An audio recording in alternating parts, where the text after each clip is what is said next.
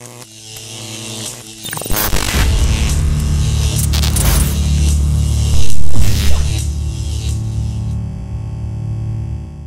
bought into Coach's plan. She said find or pitch, so I was looking for the inside pitch because they pitched me that all first game, and I decided to turn on it, and it worked well for me.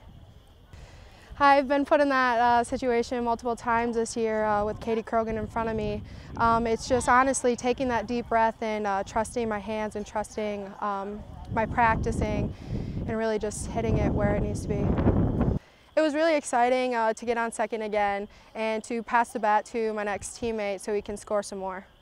Well, the defense in game one was solid. I really think that we took a very calm approach to every single play and took it one play at a time. And I think that that really helped. We never got ahead of ourselves. We just took the ball and took the plays as they came to us and worried about one out first, and then we looked for the second out. There were a lot of balls hit back to me. Typically when a ball gets hit back to me, I fall. I have no idea why, and everyone makes fun of me for it, but whatever works is whatever works. And I think that, again, I was just trying to knock the ball down, and a lot of times it just ended up going into my glove, so that was great. Today, I felt very confident, and I just felt that instead of trying to pitch around batters, I had more of an attack mindset and thinking that I was going to strike them out rather than don't give up a hit. And I think that was the difference in mentality for me. And I think that I just really did a good job of trying to get ahead and finishing the batters off. I think defensively we did an awesome job. We really just stuck with our game plan. We knew Minot was going to try to steal a lot of bases, and I thought Aubrey did a really good job behind the plate. Had a lot of double plays as well, and defensively that's just the area that we've been working on, and we know that we need to improve, but I thought that they really held it together today.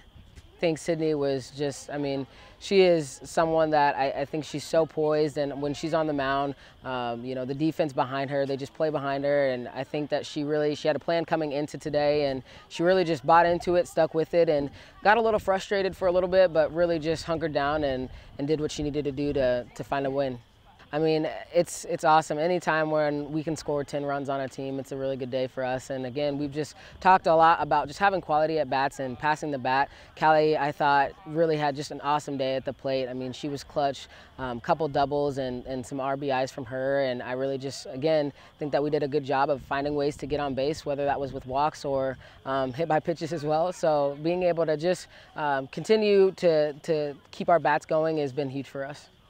Tomorrow's going to be a good day for us. It's senior day, and I'm really excited for our seniors to be able to go out one more time on their home field and be around their family and their friends. But it's going to be another opportunity for us to try to get 2 wins, and I think that they're on the right path of making sure that we take care of business and we take it game by game.